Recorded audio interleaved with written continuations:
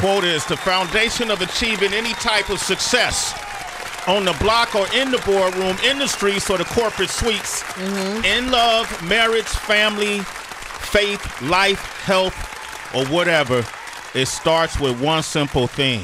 You gotta believe. You better say that. We got Jeezy up in this motherfucker. Come on. What up, Doug? What's happening? What's happening? Back home, baby. I'm back home. You gotta believe. Welcome home party. It's good to have you back. Yeah. Yes, sir. We've been waiting on you. Yes, sir. We've been waiting on you. This by the way, how you been? It's good to see you. Look excellent. Man, I ain't doing likewise, my brother. I ain't doing no complaining, man. As far as I'm concerned, I ain't never had a bad day in my life. Ooh, so Yeah. even when you went to jail?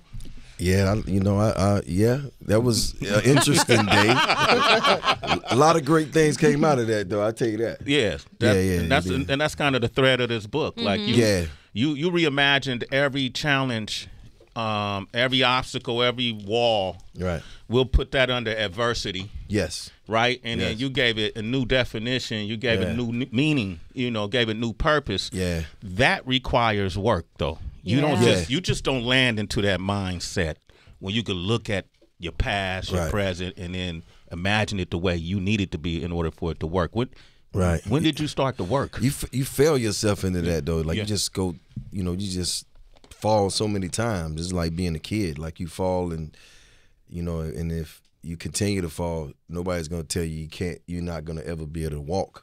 Right. You know what I'm saying? Eventually you're gonna be able to walk, and then it's just how cool is your walk? How confident is it? And it's just like I kept failing, and it's just like, hold up, but let me just sit back and think about what I learned when I failed. I lost some money, so I don't want to lose money anymore. So what do I need to do now? Better accountants. Lost some cases. I need to get better lawyers. You know what I'm saying? Had some people do some foul things to me. Now I need better friends. Yep. You know what I'm saying? Had some people that used to, work for me and help me, and they didn't understand the vision, so I got better people around. And that's just how I look at it. It's just like if you win and all you ever did is win, that one time, you should be a little worried because the next time you might not be so lucky, quote unquote. You know what I'm saying? You might. And I call it a mental GPS. It's almost like I always knew in my life if I got lost, I was going to be able to find my way back. You know what I'm saying? Because I had been through enough. So even when I had money, I'll tell you, like, I ain't like I was just always up. Yeah, it looked like it, though. I know. I make it look good. But I done had it and lost it, a lot of times. And every time I learned something. And it was just one time, like, I just ain't losing it no more. I got to be better with my decisions. I got to be better with how I'm moving. I got to be better with how I'm living. And I ain't trying to preach that on nobody. I'm just saying, but when you get to a certain age, you're going to need money to live forever. It don't never stop. You know what I'm saying? And there's always going to be, there's always going to be things that come at you, you know what I'm saying, that you're going to have to deal with. And some of that costs, a lot of money, and some of that costs what we call like social equity, meaning like you got to have a village. You got to have people around you that can make things shake, you know what I'm saying? And if you ain't applying yourself and building those type of relationships, it's going to be rough. That's a fact. Right. You know what I'm saying? I've been in some court cases. I've been sitting there like, damn. You're going to take all my money, man, you know what I'm saying? But it just so happened I had the right lawyer. And he really went in there and he fought for me tooth and nail. You know what I'm saying? And we have a great relationship after that. And we've won several cases, and I've learned so much just by us building a relationship. But this is a person who was with me when I was down, right? And people that was around me at that time, they wasn't with me when I was down. But this is one individual. So that's what I mean by you have to invest in people, like spend time with them, get to know them, build with them, because it'll be one person that'll change your whole life. Wow. Yeah. You know what I'm saying? Change everything. You know what I'm saying? Did being a parent, was that enough to kind of change your mentality, or you were early on you were still? Well, all my kids did something different for me. Okay. You know what I'm saying? I love my son. That's my firstborn. He taught me to be responsible. Because I had him when I was young, you know what I'm saying? So that was most of my motivation to get really in the streets, you know what I'm saying? My son lived in the projects. He came up with us. He lived in the projects. He was born in the projects, so he had a taste of that life. Yeah. You feel what I'm saying? So he knows, so I can't bullshit him. You know what I'm saying? Like, he's very aware.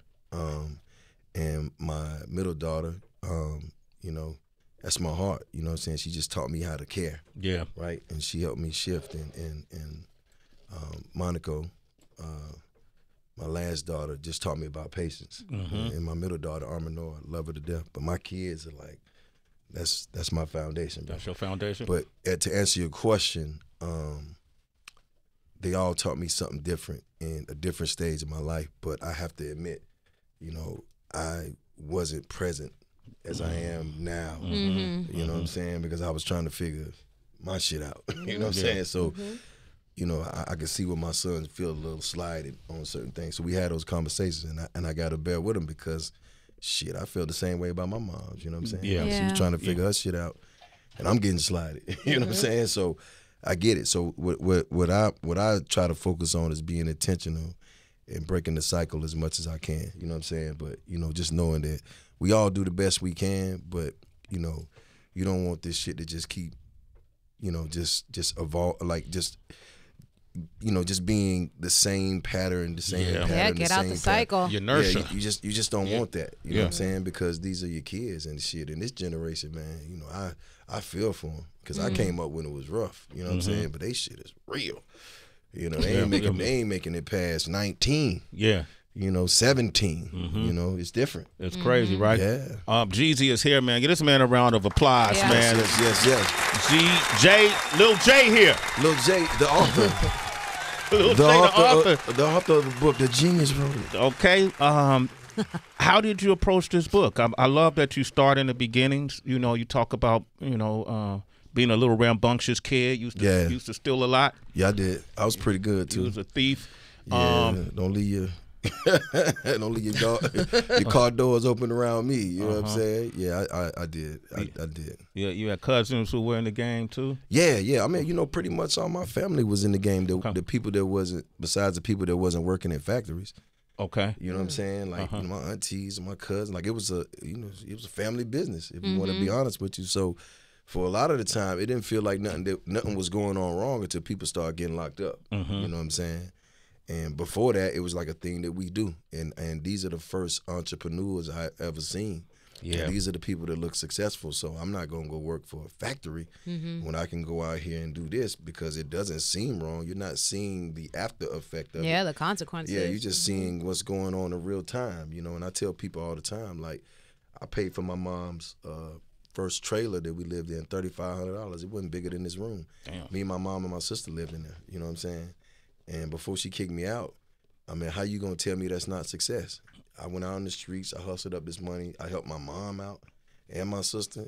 That's success in anybody's book. I'm not looking at the consequences of who I might have hurt. Like that don't make sense, right? Because to me, it's all business. Then, you know what I'm saying? But now I definitely don't look at it like that. So, you know, anybody that's going through something like that, I respect it because you have to get to a certain point in your life where you realize, like, oh, okay, well, maybe there's another way I can go about this, right? And you know, just coming from where we come from, you know, success is about you. You know what I'm saying? But the real shit is about everybody else.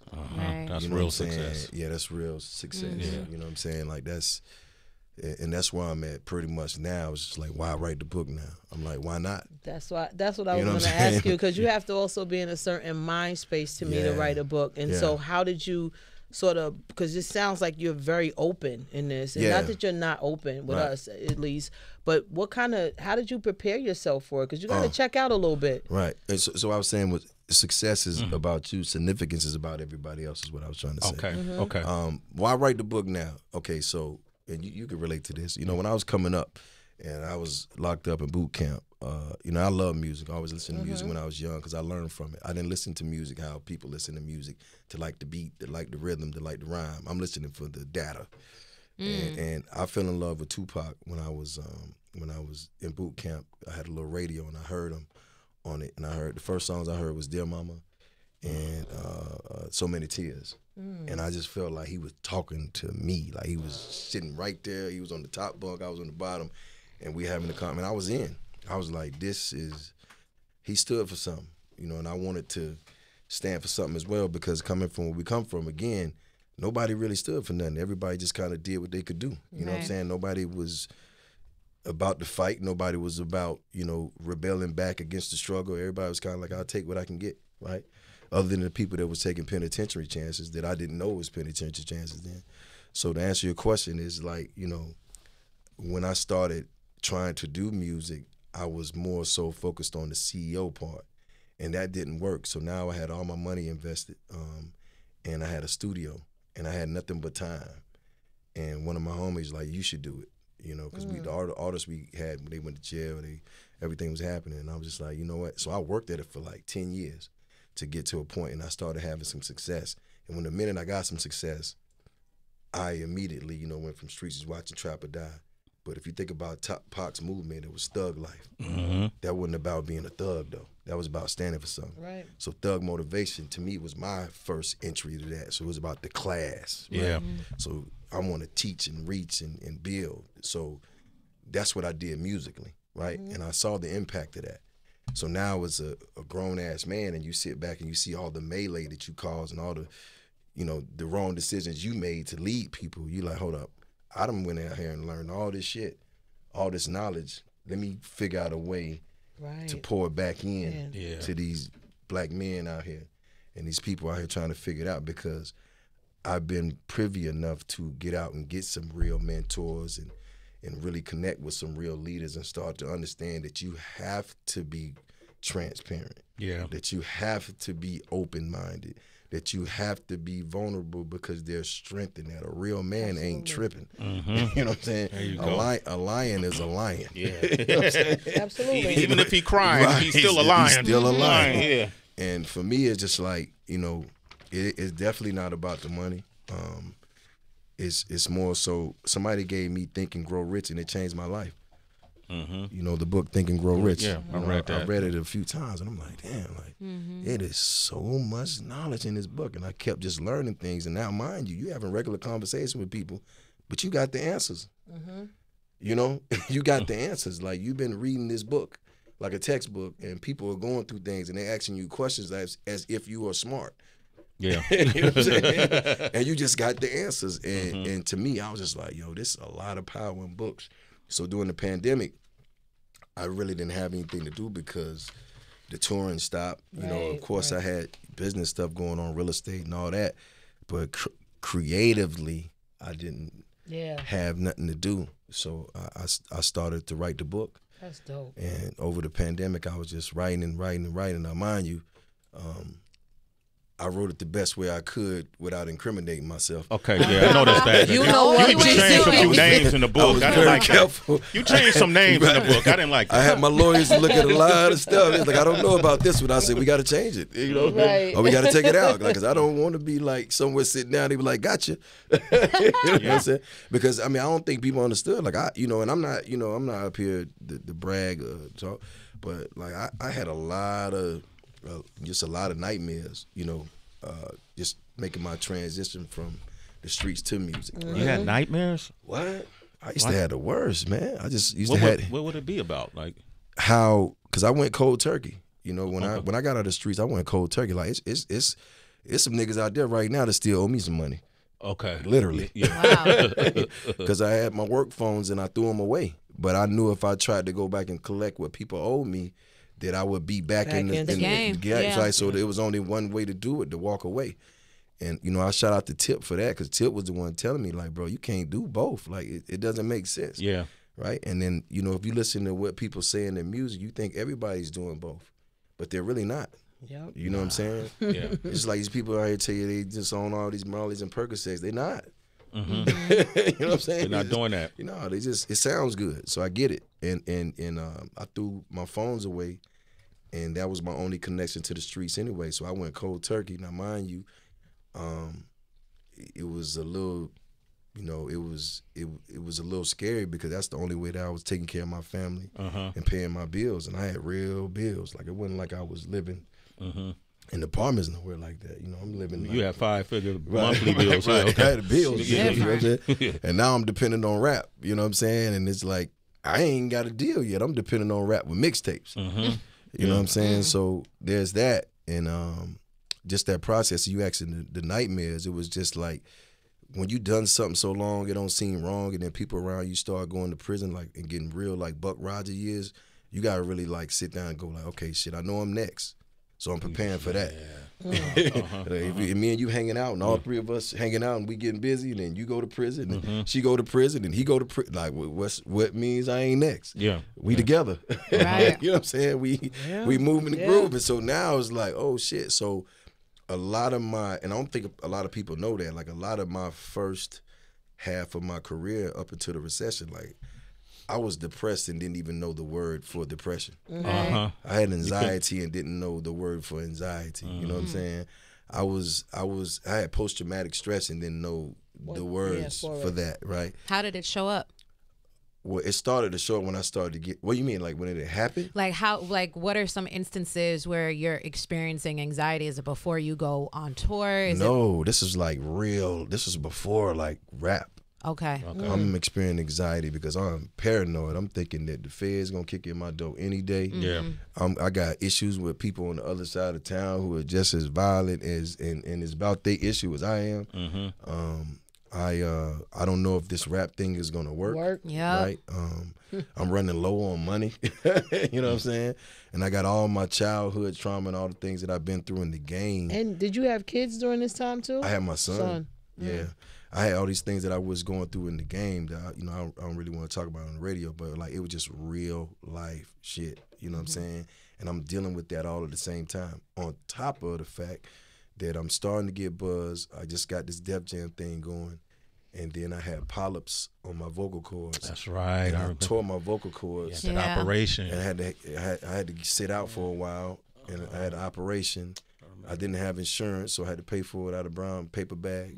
Def Jam didn't pay for it? Nah, I didn't want them to know. Like, because if they knew, like Coach Caden was like, yo, we can't let nobody know. Yeah. He was right, though. You know what I'm saying? He was right, because he was like, you let them know, they gonna back out. You know, you the hottest thing on the streets. Was Jay there by that time, though? No, he wasn't there. Okay. Kevin Lyles and L.A. Reid was there, Shakir Stewart, bless his soul. And then, by the way, all these things are happening, and then, so I get over that, and then I want to make sure I say this right. Then because I wasn't taking care of myself, so I was like 260. You know, I'm 65 pounds overweight, something like that, because my whole diet is Crystal and Waffle House and wings from Magic City. Like, this what is a how menu! I'm living. Yeah, this is how I'm living. You know, because I didn't know anything about health and taking care of myself. I'm not drinking water. I'm not doing any of those things. So all this is going on, and I'm trying to just figure out my life. And the nightmares that I was having was about how I had left the game and I needed money. And I was trying to make one or two more plays. And I got caught. You know what I'm saying? So I'm waking up like sweating and heart beating like this is, oh my God, like no, you know what I mean? I'm not even bullshitting. Right. It was for real, bro. Like, and I went through that for a while, and I just like I said, I just got rid of my phones, and I just I just trusted in God. I was like, I know I got a bigger purpose, so just show me, and by that time, you know what I'm saying, we dropped Thug Motivation 101 and we was off to the races. Man. A lot of people don't even know, like I had to mix Thug Motivation 101 with sign language.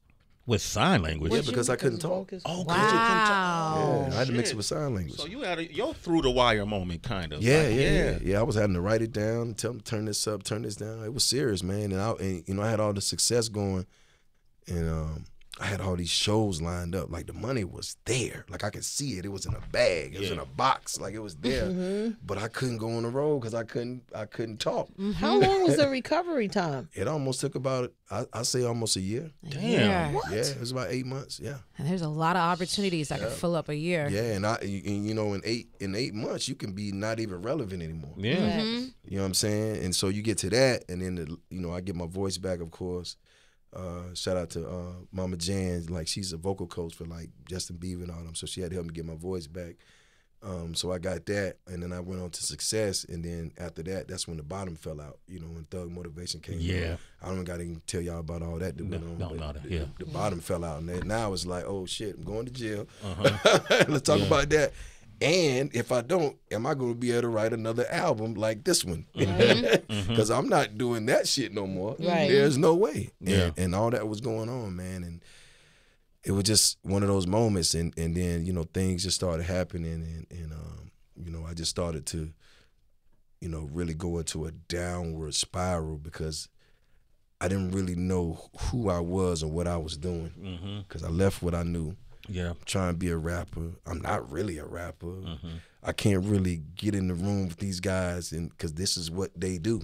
Right. You know what I'm saying? Like Right. Tip is a rapper. Tip's an MC. You know what I mean? He's an MC. Yeah. You know what I'm saying? Like this is a skill set they had. I'm telling stories about my life. You know what I'm saying? And that's how I looked at it. And it wasn't until the recession was why I really came into my own, like I have arrived. Yeah. And that's a big part of my success. And then that started to happen. And then my main man, you know, Shakir Stewart, you know, God bless his soul. God Bless Yeah. him, man. From Oakland, too. Yeah. And then this was my backbone. Like, this was my go-to guy. This was the guy who was telling me what I need to do, how I need to do it. And he was really a lot of my confidence. You know what I'm saying? Like, he was a big piece of my confidence because I didn't think I was that good. You know, he would come in there and boost me up, like, you know what I mean? Like, this the one. You know, he was DJ Khaled before DJ Khaled for me. You know what I'm saying? And, you know, and that happened. And, you know, just going through all these things. And I don't want to make it sound like it's a bad thing because I learned so Absolutely. much. From And all of it. And everything that happened was supposed to happen how it happened. Because I wouldn't be here. I wouldn't be able to look somebody square in the eye and tell them, okay, and even in the book, like in my experiences, this is what I know to be true. Yes. Right? This is what I understand that could and possibly can happen, right? And this is what I'm going to tell you, that even if you done wrong 40, 50% of your life, you still got another 50% of your life that you can make it right.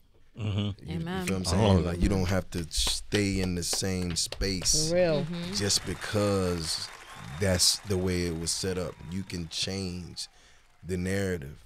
You know what I'm saying? And that's what I was born to do. Change the narrative. Yeah. Right. Jeezy, man. I love this, man. The proof is in the pudding. You got a beautiful family. You got an amazing wife. That's my colleague, my homie. Yes. And I love seeing you in this role. Yeah. You know, the father, the parent, the husband. Yes, sir. How has that worked for you personally? I mean, you see it, baby. My skin glowing. Oh, come on, man. He got his manicure, the pedicure. You got a pedicure. You see it. You see it. Come on, man. He said, "Sway, you see it." You see it. The happiness looks good on you. Yeah, it looks really good on you, bro. I love my family, man. Yeah. I love our dynamic. I love the way we rock. I love how people don't understand it because it ain't for them to understand. And you know just as well as I know, like, my wife from the Bay, so I don't know why people get it misconstrued. She's just like us on the low. Bro, that's what I've been trying to tell them. My wife pop off. I had to calm her. Jeezy. Like, I have to calm her down. I'm like, yo, you bugging right now. Like, I'm way too classy for this shit you saying. Like, leave them people alone. Like, You know how you remind us, Jeezy, that everybody's a teacher that enters our life? Yeah. In your relationship with Jeannie, are there any new habits or new beliefs that you sharpened while being with her? I mean, you know, my wife she loves to save money. I didn't, you know, I'm trying to be like, yo, I'm trying know to do what? it. That's cultural. Culture, Yeah. She save money. But I would say to family, you know what I'm saying, because I came from a broken home, so I didn't. Besides my Uncle Hoss and his wife, and I told him that they was at a house the other day. I gave them their flowers. That's the only, besides them and the Cosbys, you know, from what we know, that's the only structure of a family I ever seen. You know, people sitting down having dinner and, you know, conversing and, you know, cleaning up the kitchen together, like, you know what I'm saying? Like, I've never seen that, right? And culturally, her family, they're really tight, you know what I'm saying? And they really do a lot of things together, which makes it easier for me to do things with my family. Yeah. Like, I've seen my father more in the last, 5 years than I probably seen my whole life. You know what I'm saying? Yeah. And even, like, some of my cousins and things, and it's just like the family part is real because I didn't realize how much that affects your life and how much that keeps you grounded as well. You know what I'm saying? Yeah. Like, I So he didn't said yesterday realize to that. Marlon. He said he was going on a family vacation, Marlon Craft. Oh, Marlon Yeah. Craft. His yes. grandmother. Yeah. And I told him you need that. Yeah, I know you got to have to That keep you balance. grounded because, you out here, you making moves and people love you for what you do, but, you're still human. Right. Right. And you still have to recharge and replenish, and you just want to be around. And that's one thing I learned, and I share that in the book as well. I lost a lot, but I gained a lot of quality people. And my friendships and my family ships that I have now, I cherish them. You know what I'm saying? Because good people, man, that's what life is. I mean, you get all the money in the world, but I seen some people that are stupidly rich and they just alone. Like, you just be like, damn, dog. Right. Nobody want to hang out on the yacht with you. On the yacht, alone on the yacht. A lonely yacht. That sounds miserable. Nobody want to. I got on my album shit. I got a couple callers I want to get to before you put out. That says a lot about you. Yeah. Somebody on a yacht. Look at that big old Maybach he got. Free drinks at all. Yeah, nobody there. Nobody. Y'all having lobster? Nobody. Look at the DJ. Who he's spinning for? We got a couple of callers I want to take, but just to conclude on the book, because I know we got to move. Evolve or Die, I told you, was one of my favorite chapters. Yes. Because we witnessed everything. I felt like when it came to you doing that verses with Gucci, I knew that would impact our community, our culture. I only saw positive things I was hoping to come out of it, right? But I knew that was a hard decision to make. I know Larry Jackson was pressuring you to do it. Yeah. Larry was, Larry's pressuring you. Yeah. But to me, it felt like it was something you needed to do to be the person that you were aiming to be. Well, what it was I had already done so much work on myself, and it was a moment where, you know, me and dude would see each other. Because, you know, when he went away, he came back, you know, it was a lot of time between that. And we would see each other, and it was just like, I didn't feel, you know how you run into somebody, you like, okay, well, you know, what's up? You know what I'm saying? It wasn't like that. Because whatever he went through when he was where he was at, I guess he changed too. And the energy in the air as far as the culture, when you leaders, you can't just leave the question mark of what it is, right? You have to get to some type of understanding and some type of conflict resolution, right? And for me, the verses was, let's take it to the music, right? Yeah. And let's show people that we can be in the same building, right? And then let's see where we at with it. And to me, that's what it was about, because I didn't really want to do it until, like, Vaughn died. Yeah. You know, Fresh had died. Yeah. You know, I'm thinking about Nipsey. You know, and it was just a lot of people dying I knew in the street. And I'm like, damn, like, and it's cool when you in the streets. Like, that's what's up. Because everybody want to be about their issue. But it's even worse when these kids make it, or these young cats make it.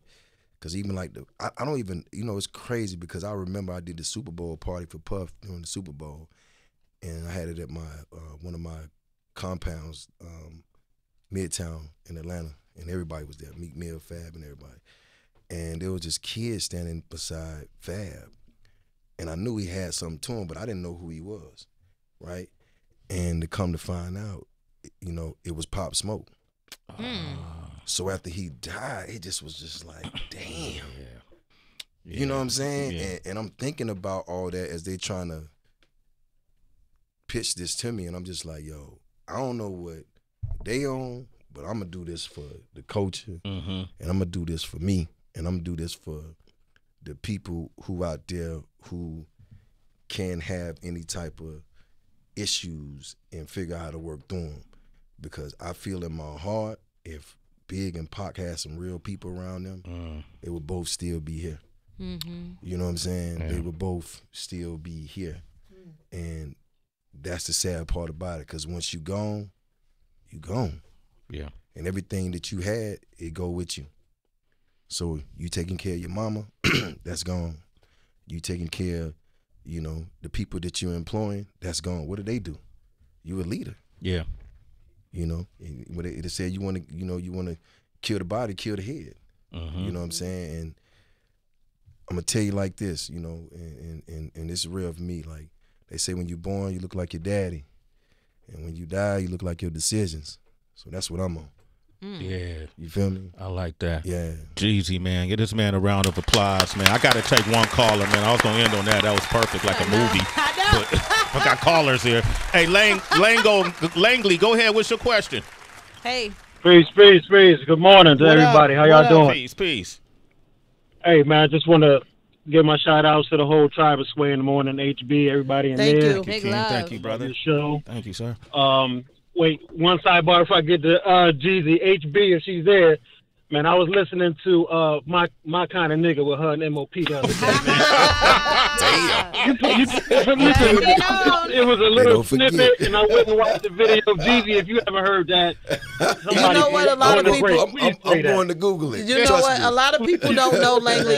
Shout out to my brother Omar Epps. Omar Epps directed that video. Did he really? Okay. And he absolutely did. He was like, "You gotta do a video for this song." So that's all Omar Epps. Shout out to my brother. Shout out to O. Something else. That song was so full of fire. But my man Jesus, hey, listen, man. So I'm up in Connecticut, and I did a little six-piece stretch, man. And I swear that 101 in my mind is classic. That thing got me through, max facility. 23 hours in the cell, that type of thing, man. Wow.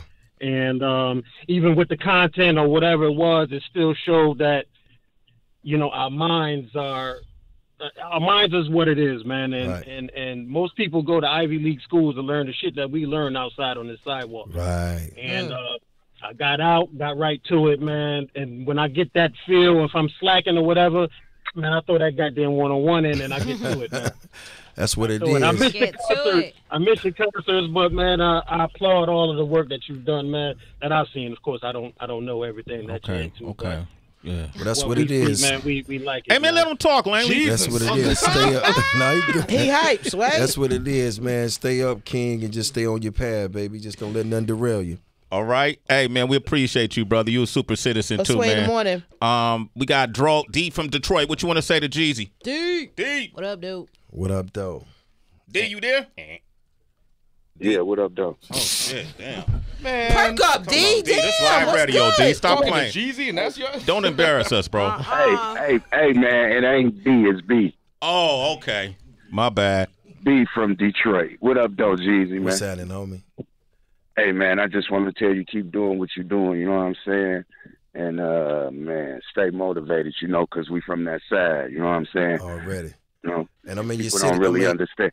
I'm in your city on the 14th, man, so... Oh, man, we there every time. Look, yes, sir. Understand, man. You know what I mean? I'm going to say free Zaza. Already. You know what I'm talking about? Already. Free Zaza, and I'm going to say PA down. Yeah. You know what I'm talking about? Already. Yeah. All day. You know what it is, bro. You know what it is. You know what I mean? Okay, there's enough cryptic talk. Hey, look, Sway. Hey, Sway. Yeah. Hey, Sway, you the coldest, though, man. You know what I'm saying? For real. You the coldest, boy. You know what I mean? Heather B, y'all the coldest. What up? And the D holds y'all down. You know what I mean? Peace and love. All right, show you right, D. One love, bro. One love. Hey, I see you. You know what it is. We gonna go all the way up in that bitch. You know what I mean? Right. Yeah. Yo, fuck it. Let's get it, D. We all the way up, baby. He hung up, Sway. Oh, yeah. He got out of there. Yeah, what language is that, Jeezy? Detroit already. All right. You gotta be from the D to know. You Gotta know be what I mean? from Shout the out D to to know. PA, baby. Come Shout on, out to man. PA. Hey, man, I want to say, I don't want to tell the whole book, but I want people to really read this book, man. Yeah. Like, because I promise you, out of all the times I've interviewed you when I was younger, a younger journalist, right? I did deeper research, right? Yeah, so you went in. I used to go in a little deep when I was younger, and I saw a lot of the things I knew. I know a lot about your story, even stuff we never even talked about, just from affiliation people I know that know you. Right. But reading this book, man, it gave me a different understanding of who you are as a person, as a human being. You know, and you're not the sum of one thing. You're the sum of all things, right? Sure. All those decisions you made. And so it's great to see. To me, this is like a love story. This is like a success story. It's a motivational story. Right. There's a lot of people who walk similar paths as you who could learn from it and learn a higher frequency of thought. That mindset is really would be switching. Yeah. It don't be nothing else. Change your mindset. Change your life, bro. Mindset will change your life. Change your whole life. And when people have that revelation, right, They walk in the room and their skin shine. Right. Yeah. Yeah. Their beard has a sheen on it. Right. You know that cocoa butter do his job. Does his job. You got a manicure. You got a pedicure. You on that high frequency, man. Gotta do it. And I want to say thank you, man. Please come back. He coming back. For sure. And for everybody out there in the world, the book is out today. Adversity for sale anywhere books are sold. And if you don't like reading the hard copy, you can definitely get the audio version. And I did it myself. So nice. Your boy's voice is on that. And I just want to thank y'all for always giving us a dope platform to come and just be ourselves, man. Like this is real, Sway. When they told me I was coming to see you guys, I was excited. So thank you, bro. We were excited. I'm going to Google that song too. Don't do that. My kind of nigga. That's what it's called. Yeah. You'll come across all. It was 96. It was a different time. You knew what my energy was. I'm grown now. Heather was a bully rapper, bro. Super bully rapper. She need to face her adversities. My book coming, y'all. Be on the peep. H. Billy. All right.